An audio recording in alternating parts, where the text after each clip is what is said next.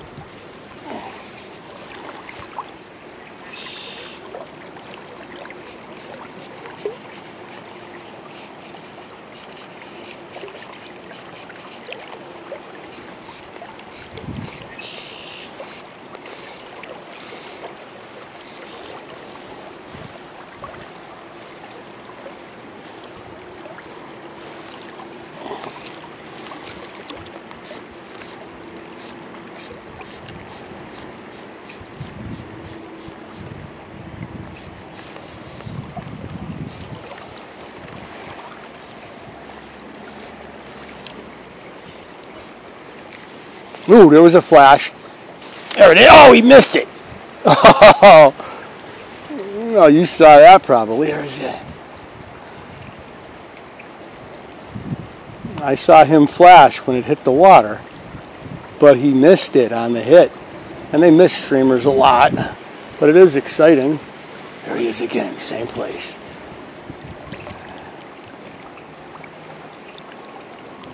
I'm going to let that guy calm down. I think I got him fired up.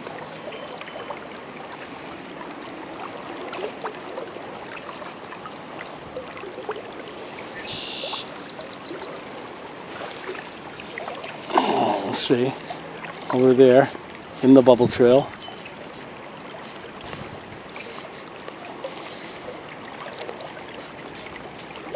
This pink streamer I've always had good luck with.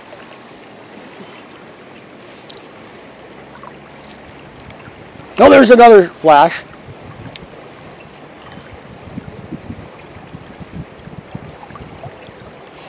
Got somebody's attention, but no cigar.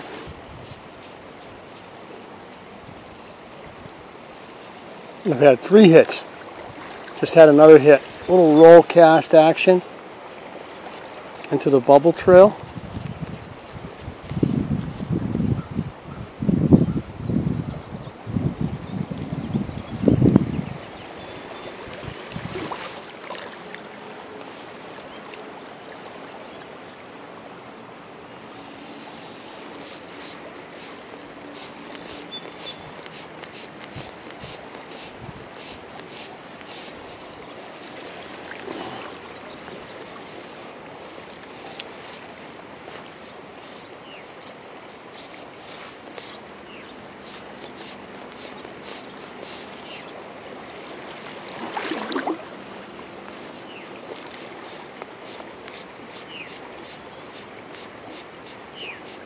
I have a feeling there's one that just wants this. Nice presentation on the roll.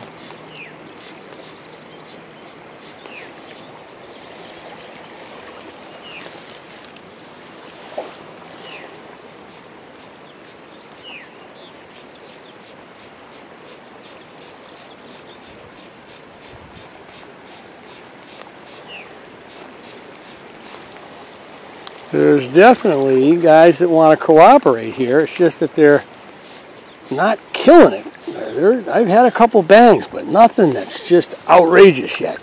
So I'm going to leave this pool alone for a time and move up.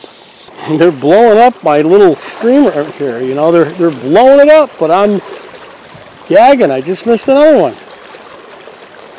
Oh my God, glasses on.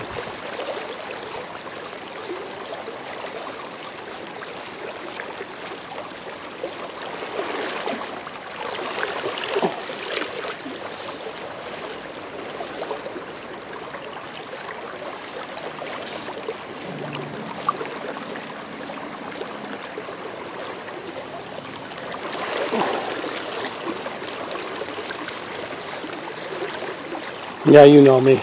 I'm gonna go flash here. This one doesn't have a bead on it though. We'll give it a run. Now that was a great hit. He came right out of the water. I wish I had that on film. I wish I had the hit on film. He hit that streamer by coming right out of the water. It's very cool.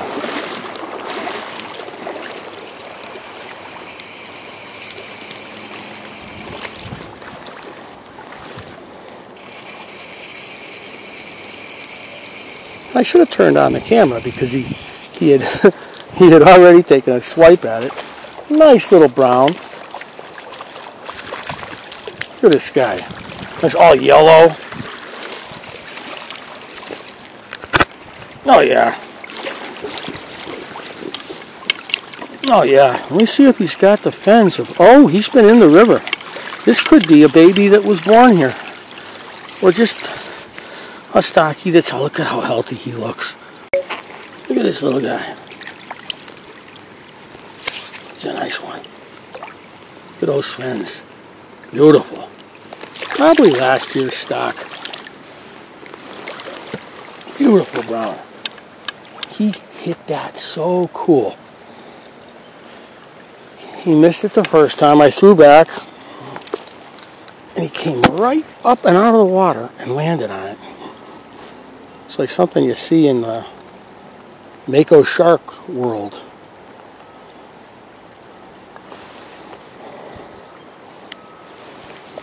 Let's see if we can do a repeat.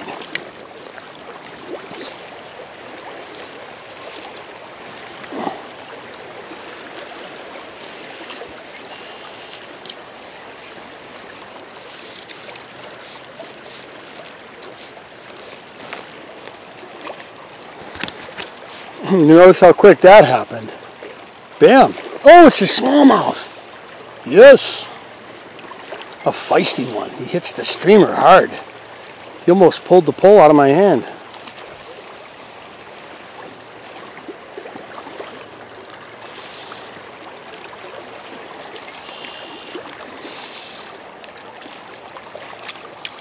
Yeah, that's not a bad size smallmouth. He's not like George smallmouth, but he's not a bad size one. Hit the streamer. Look at you.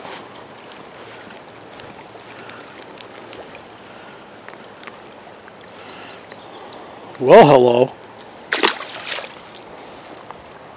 They give you a great fight.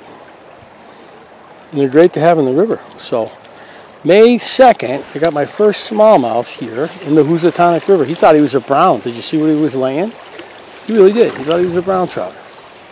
I thought it was a brown trout too.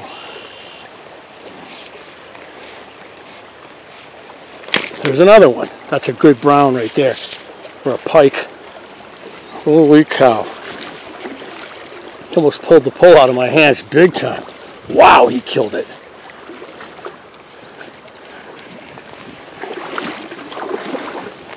Gotta get the line on the reel here. Oh yeah. Oh yeah.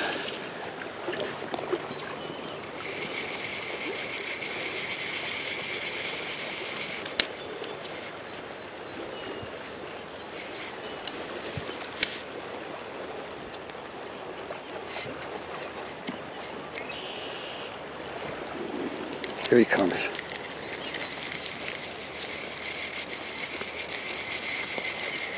Into the soft water. There he goes. He's just not cooperating. Tell you, it's very different catching these guys at this time of the year than catching them in the summertime. Here he is.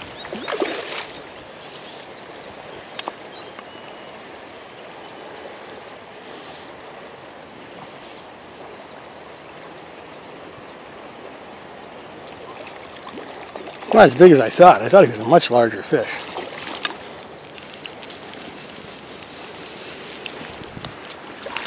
The way he hit. Or she. Not bad though.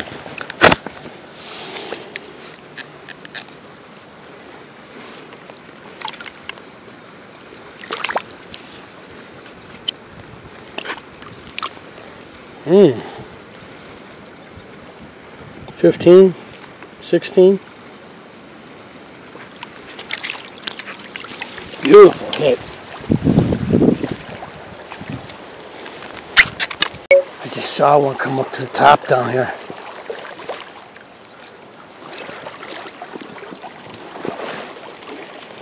Yeah. Again.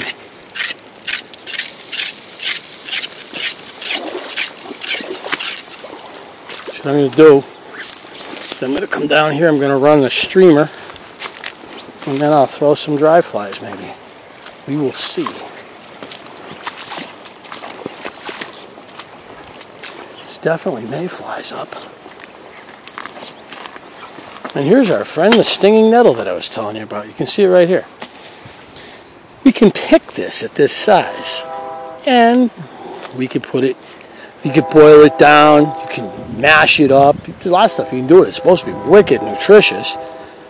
If you're thinking about that kind of thing, you add this to your diet. It's good for a whole bunch of different things, according to some. So it's hitting yourself in the head with a hammer.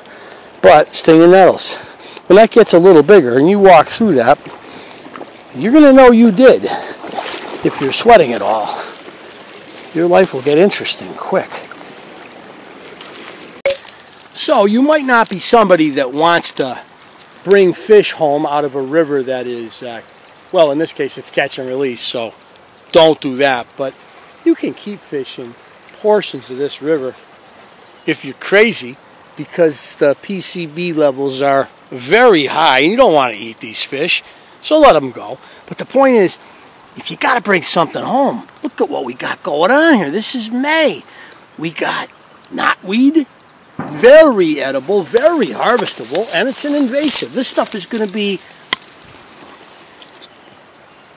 12, 15 feet high on this riverbank in another month. But when young, it's a tasty treat. Eat the leaves, eat the stems. Really good. The leaves are much more mild than the stem. The stem's got a little sour, earthy flavor. The leaves, I'll tell you, they're a lot better than dandelion. And then you got the nettles, stinging nettles, which are great edibles if you're into health food. And if you want to work at it and make a pesto out of it or anything like that, oh, go ahead.